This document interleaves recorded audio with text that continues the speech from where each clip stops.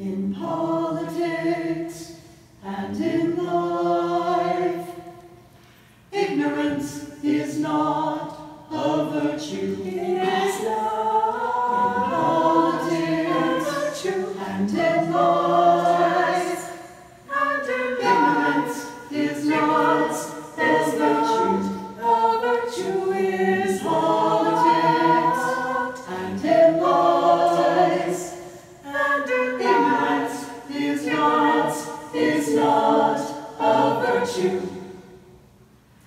It's not cool to not know what you're talking about. It's not cool to not know what you're talking about. That's not keeping it real. That's not keeping it real. Or telling it like it is. Or telling it like it is. That's not keeping it real. That's not keeping it real. Or telling it like it is. Or telling it like it is. That's not challenging political correctness. That's not challenging political correctness. That's not challenging. We've become confused about this. That's not We've become confused about this.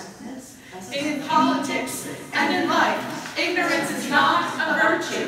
It's not cool to not know what you're talking about. That's not keeping it real or telling it like it is. That's not challenging political correctness. That's just not knowing what you're talking about.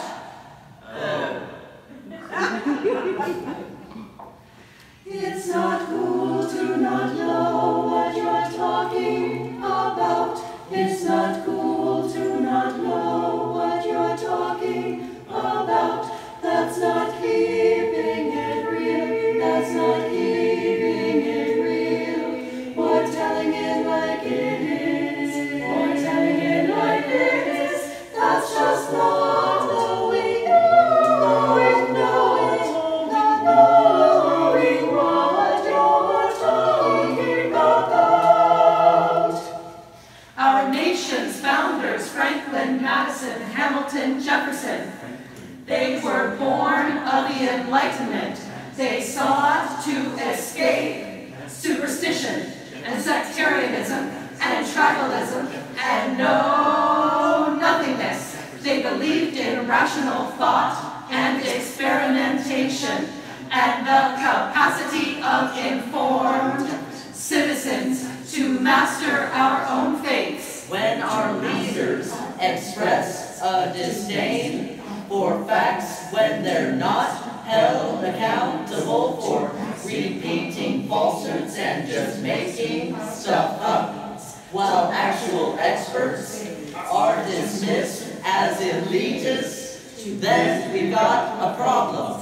We have to agree that facts and evidence matter, And we gotta hold our leaders and ourselves accountable to know what the heck they're talking about.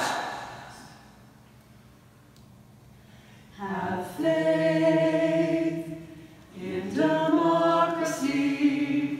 Have faith in democracy.